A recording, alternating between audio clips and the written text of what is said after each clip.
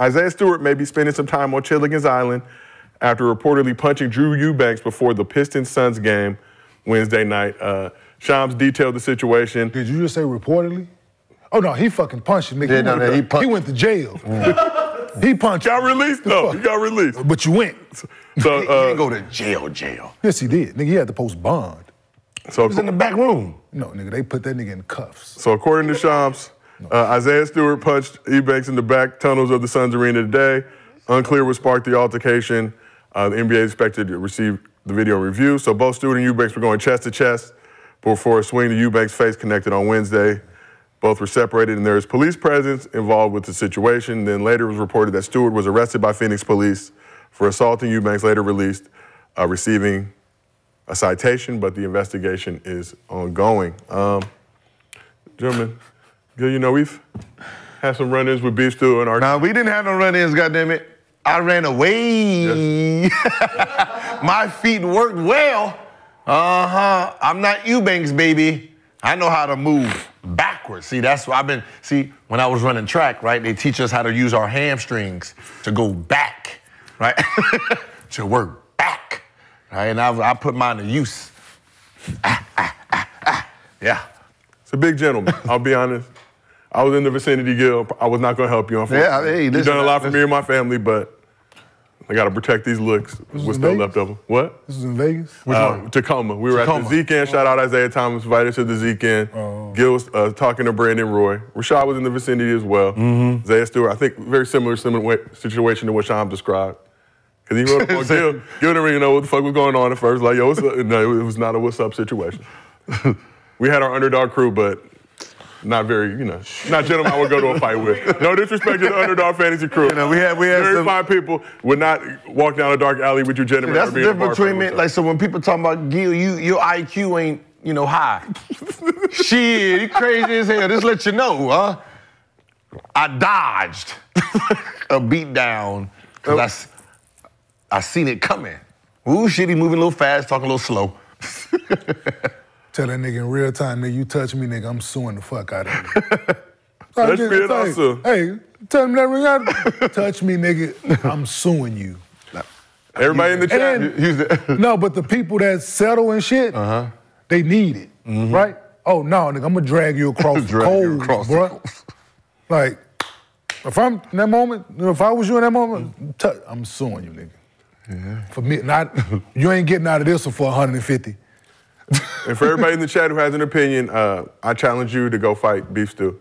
Don't do it. Video. No. Don't do it. No, because he has a whole different energy built inside. Like, this is why I know that. This is love day. He pulled up Valentine's Day. This is love day. Right? We thinking about love. Hearts and roses. He got off the bus thinking ass whooping. I'm gonna spread the love, all right. What? He got off the bus looking for a motherfucker that said something to him probably last year or last game. Yeah. The last time they played, probably last month. Got off the bus at shoot around 01. Where he at? I know he better not be in this motherfucking gym when I get here. Beef Stew, very, very good photographic memory, remember things. Because he came over to you, Gil. He was like, wait, I had to scroll back in your ID. Yeah, I know you had to scroll. I was like, video? When the fuck did we talk about him? I'm like, Gil's Arena. And it's like, nah, we talked about him on your IG. IG? Episode of another show that we did. This was after the altercation with LeBron when he tried to run through. Yeah. So what did you say to piss him off? This is what I said. I said, yo, we in the NBA, we don't fight. We got to pretend we want to fight for the fans, right? So wait till your teammates get around you and hold you back. Then you go tough. That's what you're supposed to do. Save you a lot of money that way. I think how he read it, because, he probably went to public school. So how he read it, you waited till your teammates got around you before you acted tough. Yeah. So he was like, I ain't got my teammates around me now, so what's up? As much as I wanted to say, I don't think you read that right, big fella, but I didn't want those problems. You can't tell a slow motherfucker they slow in real time. And, okay, proceeding. You can't proceeding. We may or may not be at the Zeke end again this summer. We will have. I'm gonna wear bulletproof vests next time. Heavy security presence. Heavy security presence. We might need to bring Mike Tyson as our personal security. Nah, but it, like on real, this is one of those situations like when, all right, just you know, assault in the NBA is any fight, right? So they treat it just like assault in the world. But ours is a little bit different because the other person has to press charges. And when you get hit in the NBA, nobody's really pressing charges like that, right? I would. Yeah. So no. What color is Eubanks' skin? White. But see, this is what happened because I already asked somebody. They said what happened. And so they told me this. They said he didn't go to jail. Okay, like, so they he didn't get handcuffed and go to the prison. Oh, they should. Because you know now the team security got to follow him, make sure nothing happened to him, and do all that. So they just had his ass in a little holding room. Get your black ass down. No lessons learned. Yeah, no, of course not. No lessons learned. But then what they said is like, because it's Phoenix Suns will have to press charges. The NBA will call and say, let it go, and then they're gonna drop the charge. I'm with it. And keep it moving. Because, you know, any fight, when Kobe got two-pieced by what's the name, any fight in the NBA, yeah, that can be considered assault. You know, so. Like, when I heard, I was like, police got involved. Like, police? Like, outside police? Yeah. That's crazy. But that's why it's usually in-house. Yeah, they should have put his ass in cuffs and drove his ass away. So put some fear in him. Yeah, absolutely. Lessons learned. Took his ass, booked him. And listen, hey, you gotta learn something. And I think that's the part that's with the NBA. Because we don't get penalized in real time for regular shit. Yeah. We don't stop the behavior. Not at all. Like, you know me, like bringing a gun to the locker room, like, I didn't get arrested. There was no police involved. Yeah. Like, there was no police. As many times as I run BB guns and paintballs and all, there was no, police. Y'all have no jurisdiction over here. Yeah, like, who's telling on us? Like, you know what I mean? So I think sometimes we become, enemies of ourselves and we get over, So a question for both of y'all. Tremendous amount of NBA experience. How much stuff goes down in the tunnel before and after games? I've never heard before. Like, before has to be some shit brewing. Off the bus, just ready to... Like, that has to be some shit brewing, personal shit. Yeah, that was some overlapping shit. Yeah. You ain't coming to shoot around on one. Yeah. So that's the only time you seeing each other on game days. That shoot around. Shoot around before the game. Like, it's you get there early. Like but he got there what? They stopped that shit because of Oak. Yeah, like they stopped that because of Oak when you like one team is working out and then the other team actually like come in, mingle, they talk, and then and then when Oakley put somebody to sleep, they go ahead, hold on, y'all gonna have to wait a little bit. Yeah. But like I've never just the Oakland, that one is probably the only ones I've heard of. George McLeod and Ron Mercer. Yeah, so talk about the most infamous one, Kermit Washington and Rudy Tomjanovich. Oh, that was on the floor though. I'm saying, but no, I think like that was my thing. Well, we on so we used to be in Denver. You know how the buses was in Denver. Mm-hmm. Like after I couldn't do nothing to you in the game, after I was warned. Yeah. Oh, I'm gonna tell you, listen, leave your basketball shoes on. I'm gonna see you by the bus. You know, because we had to walk by the bus to go to our car. Yeah. So yeah, So we got a question from the audience. Never did, but that was the threat. That was the threat. Oh, that was the threat. Keep your basketball shoes on. Yeah, because you're gonna need them. But no, I know it never got to that. They either had team security or the police walking them out. Audience question. Yeah, it never got to that. How many fights did you guys see that the media didn't find out about? How many fights did we see that the media didn't find out about? Shit. Well, we are the media now, so they about to find out. No, I mean, I've seen a few. Denver, George McLeod, Danny Fortson. Right, so so they scuffling on the court, right? Just like two rhinos. Just, right? And what ended up happening is McLeod got hit in the eye, right? So Danny somehow got him in the eye on the move, and they gave they kicked they kicked McLeod out. They kicked him out, not Danny, and he went level 10, right? He went level 10. The game ended, so like Danny went in, and I'm coming last. I don't know where George came from. He missed Danny, and I was the next person he saw or something. And he left shoulder, big hand, boom, like, oh, It wasn't me. What the fuck happened? Broke me down. He was like, tell Danny, bitch ass, I'm outside. All right. Get in there, get in there and say, hey, yo, Dad, the McLeod dude said he gonna be waiting out there. Danny did this, dog. Then he said, oh, really? Oh, he said he out there. He pulls down his socks. Boop. Razor blade. What? He had razor blade, like, you know, like he didn't just put it in there. He had it in there, because when he took it, it's white. Like it's this ash, like it's been there the whole game. He said, yeah, I had a problem with him for a long time. I'm about to go, like, and I'm sitting here like, this is crazy. He played the game with the razor blades. That's the wildest shit I done heard. I was like, yo, something wrong with Danny. Something wrong with him. Oh, we know something wrong. He was quiet as hell, but there was something wrong with him. Turn him on. Both you motherfuckers are crazy. We have some Marcus Johnson theme sound bites coming. He'll be pulling up the show in just a little bit. Turn him on. Yeah, be quiet. That was the craziest thing I seen. Like. That's the craziest shit I didn't heard. Razor blades in the socks.